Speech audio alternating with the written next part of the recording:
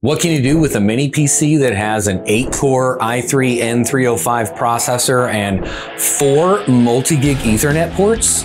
Well, you could do a lot with it, it turns out, but where does it really shine and where could it fit in your home lab? This is the DOTX Nuctek7. Comes with a 12th gen Intel i3-N305 processor.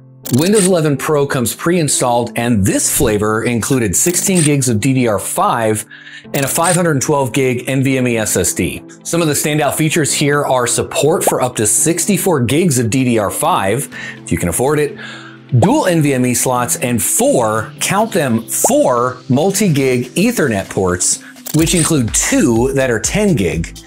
All Ethernet. DOTX sells this as a compact mini PC that can also handle home server loads, firewalls, and general office work.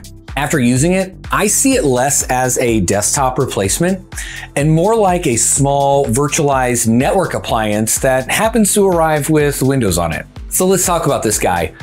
The enclosure is a full metal CNC chassis with an anodized finish. I mean, look at it. It's basically one giant heatsink. And the whole thing measures around 7 by 4.5 by 2 inches, which is about the size of 2 3.5-inch hard drives, like stacked on top of each other. Inside, it uses hybrid cooling designs, which is the all aluminum passive cooling, plus 2 tiny little 4010 silent fans. And this may not be a big deal for you, but the ability to remove the bottom plate without removing those rubber feet is actually huge.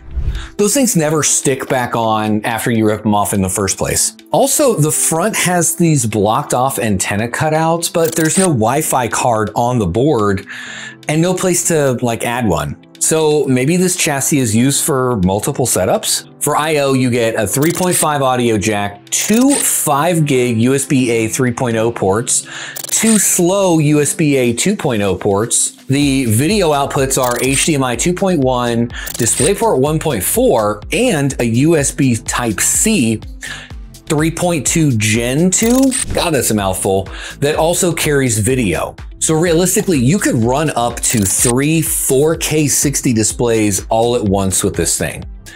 That could make sense for a little digital signage hub too, if you want multiple screens off of one box. On the networking side, there's 2 10 gig base T ports, so that's just plain old RJ45, using a Marvell controller, and then 2 2.5 gig base T ports on an Intel controller. And I love seeing this much connectivity on an entry-level unit like this. So I've recently started benchmarking all of these machines that I've got or that are sent to me, and ran this one up against the latest other mini PC that I reviewed, which had a 6-core Ryzen 5 and 32 gigs of DDR5. You'll see on the charts on the screen, but surprise, surprise, the Ryzen is clearly stronger overall, which is exactly what you'd expect from a higher power CPU.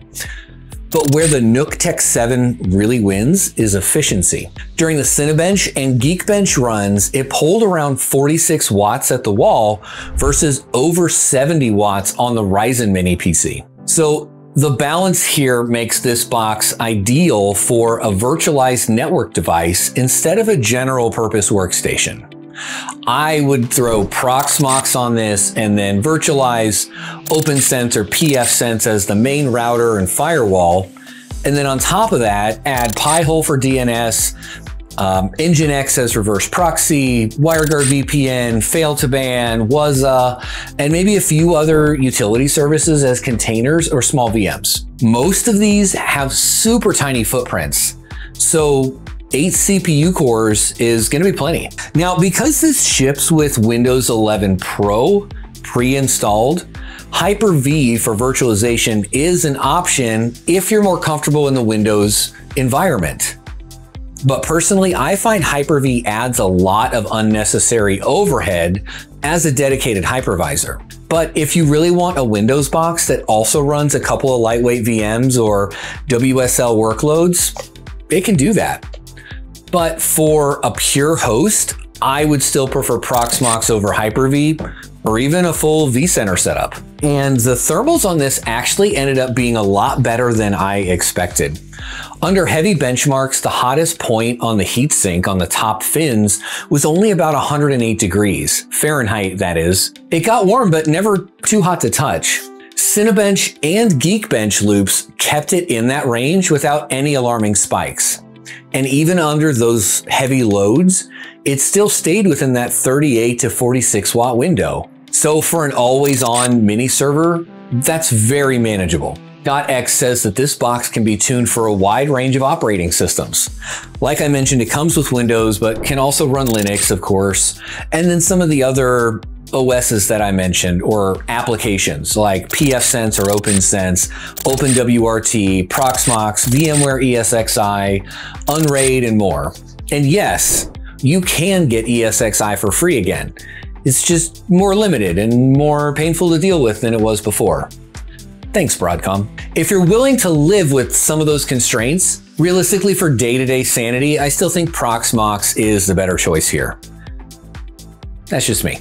So if you need a compact, low-power node with serious wired networking, this is a really strong option. It makes a ton of sense as an all-in-one edge box on a single host that barely sips power.